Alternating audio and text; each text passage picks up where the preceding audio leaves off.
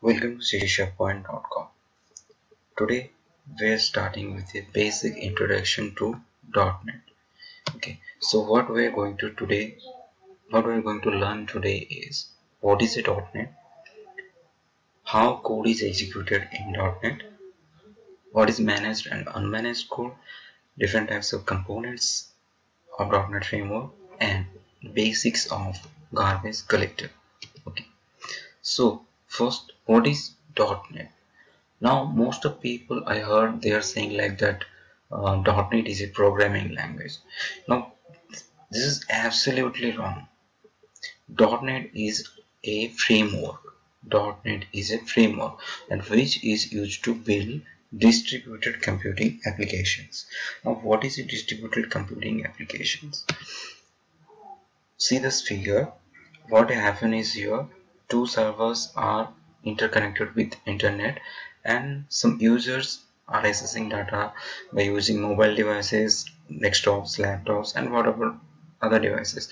So mainly distributed computing application is like today nowadays web application, mobile applications, not like that.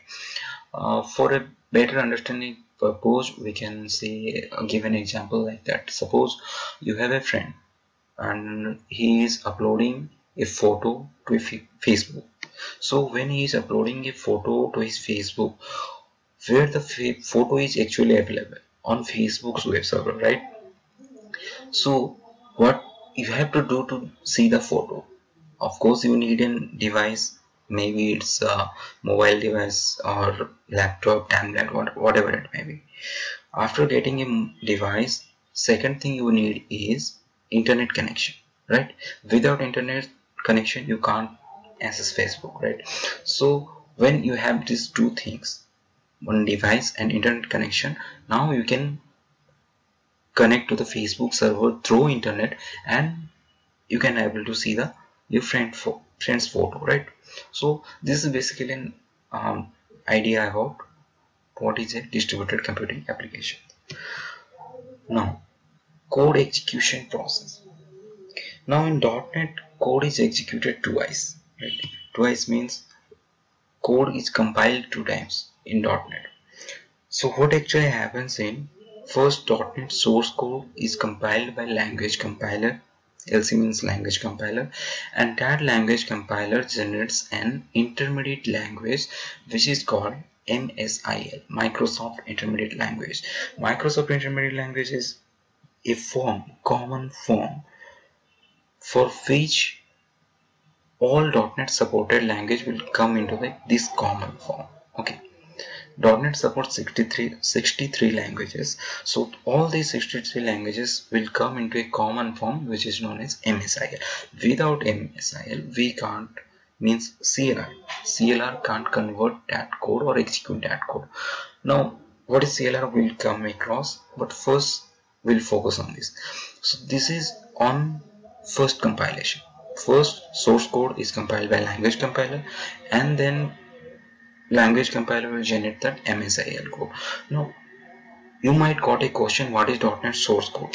Okay, so here is an example. So here I just give three languages, that is C#, VB.NET and JServe. So there are more than 60 languages.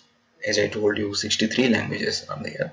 So this is out of these 63 languages. So every language, these three languages are here, you can say this is source code, and for every language their respective language compiler. For C# code there is C# compiler, for VB.NET code there is VB.NET compiler, like that, and these compilers will generate the respective source codes MSIL, right? So this is all about first compilation. Now what happens in second compilation is that MSIL code which was generated by the language compiler comes into CLR. CLR is Common Language Runtime, which is the most important part of .NET framework. Without CLR, there is nothing can happen. Okay, so what CLR does is CLR converts that MSIL code into native code. Okay, native code means nothing but a machine code. Okay, then code is executed. So in this way, in .NET framework, there is code is compiled two times. So we can get back these nodes. See, what I have told is the same thing. In .NET, code is executed twice. First compilation, source code is compiled by respective language compiler. Then intermediate code is generated, which is MSIL. In second compilation, MSIL code is converted into native code. Okay, here one point is to remember is that always first compilation is slow. Always first compilation is slow and second compilation is first. Okay, because every different programming languages have their local language compiler, so they take some times. Okay, but once they are converted to MSIL, CLR will execute it faster. Right? Okay, so we are done with code execution process. Now coming to the part of managed and unmanaged code.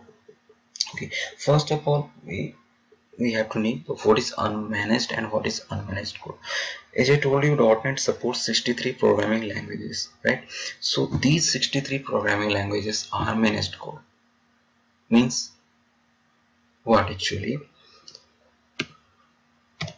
See, for every managed code, for every source code, there is one language compiler is there. When language compiler compiles the code and generates MSIL, and generates MSIL means that code is managed code. Okay, for a source code, when language compiler compiles it and generates MSIL, that is managed code. And suppose for there is one source code for which MSIL is not generated, means language compiler can't generate the MSIL code. For that source code is unmanaged code. Okay, so how this managed code and unmanaged code is executed?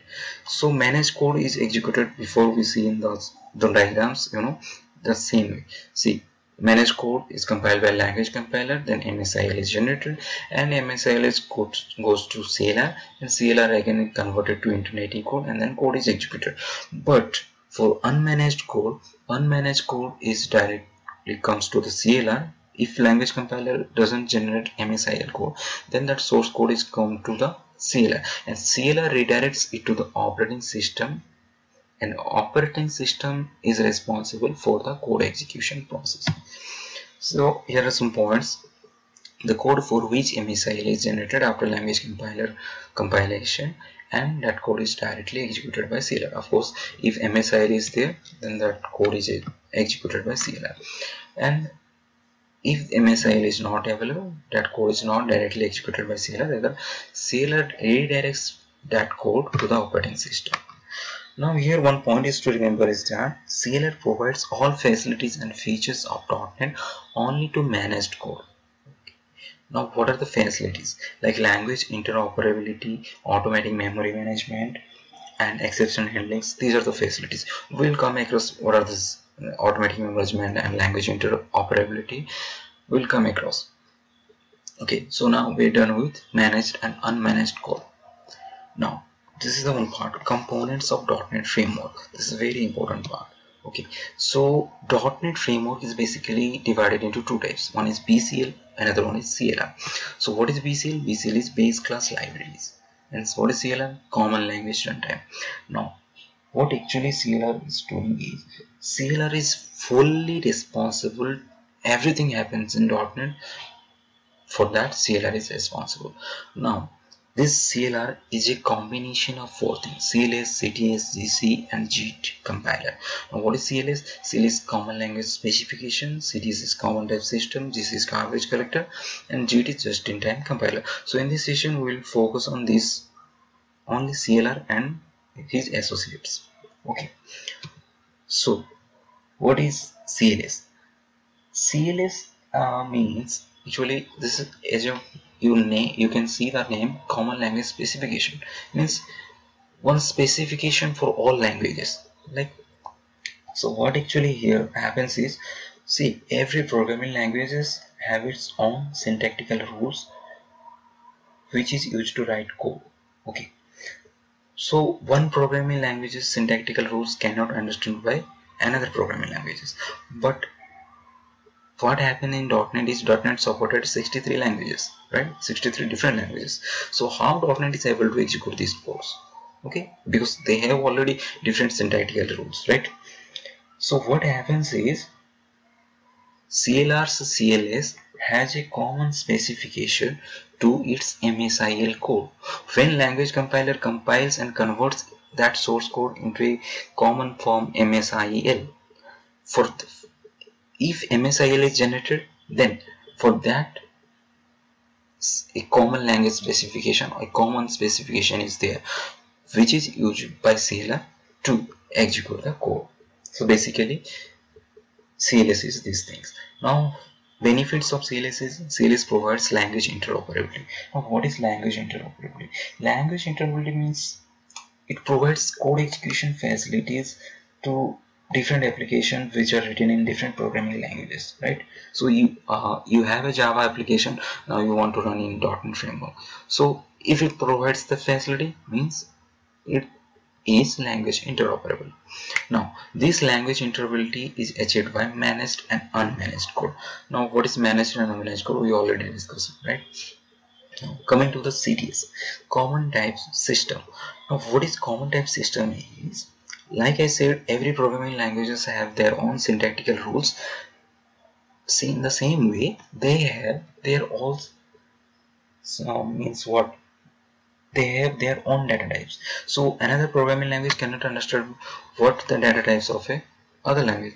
For example, C# cannot understand what a Java data type is, right? So how these things will happen here in .NET is, they have the common specification for all those other programming languages if MSIL is generated, right?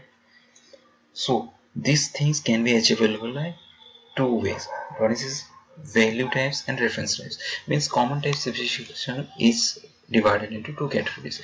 Now what is value type and what is reference type? The data type which store data directly into their memory location is called as value types. Okay. For example, we can say integer. Okay. Integer a is equal to 0, right? So this is a value type. Now what is a reference type? Reference type means which data type do not store data into the memory location, rather refers to other memory location. Now for example, you can say string my name is equal to something like that. So that value is not stored directly into the my name, that stores on somewhere else. So in future upcoming videos we will do a video on value type and reference type. For that time you can just remember these things, right? And one more thing is here, for value type, memory allocation is done in stack, whereas reference type value, for its reference types, memory allocation is done in heap, right? Now this is the most important thing in CLR, garbage collector. What is a garbage collector? By the name only you can understand garbage means it host, so it clean up the memory, right? So first, these are the points, some points that provides automatic memory management. Now what is automatic memory management? Means, for example, you just created one application and you run it, so it runs. Again you want to run another application, it runs. Again you want to run another application. Like this, after some time there will be period come when you don't have memory, you will face insufficient memory problem. So garbage collector is responsible to provide automatic memory management. It automatically cleans up the memory for your applications, right? How it will do, we will come across, right?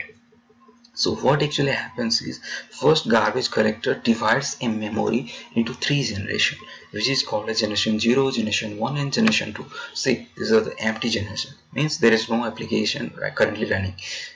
Okay, so this is a representation diagram. In real time this is nothing like that. Okay, so generation 0 and generation 1, generation 2, right? So after dividing into generation, what it does is, you just run your application and your application creates some objects. Like for you just you run an application, it creates A1, again you run something, it creates B1, like that. If it creates 8 applications and C1, D1, E1, F1, G1, H1, all are the what objects, and it fills up the generation 0. Now here one point is to remember is that whenever you run an application, the first object will come into the generation 0, means newly created object will be placed in generation 0 only. Okay, now your generation 0 is completely filled up. Now what will happen, right? After your generation 0 is completely filled up, garbage collector will perform a collection process. Now what is the collection process? Collection process is divided into two types. One is compact fed, one is marking phase. One is compact fed and one is marking phase. Now what happens in compact phase and what happens in marking phase, right? In marking phase, it just finds which object is reachable and which object is unreachable, right? And it makes a collection. Which object is makes a collection of reachable objects and makes a collection of unreachable objects. Then in compact phase, what it does is which objects are all not reachable or unreachable, it destroyed these objects, and which objects are reachable, it will promote these objects to the next generation. So here you can see C1, D1 and G1, H1 are unreachable objects. We just mark them. Okay, so these objects are destroyed. After destroying, these four places are empty. Now A1, B1, E1, F1 are the reachable objects. So what garbage collector does is it just promoted these four objects to the next generation. So currently what happens after promoting these objects? Generation 0 is completely available for your newly created objects. So like this it will process until the completion of generation 2. Okay, so in every generation it performs the collection phase, right? But here one thing is to remember that this whole operation takes the time of 1/10th nanosecond. Can you imagine that? 1/10th nanosecond. Okay, so you can imagine how fast is garbage collector. So it provides automatic memory management so that burden on the programmer will be reduced, right? So this is all about today's introduction to C#, introduction to .NET. If you like this video, then please subscribe our channel, like our video, and if you have any suggestion to improve for our improvement, or if you want some videos on some topics, then please feel free to comment. Thank you for watching this video.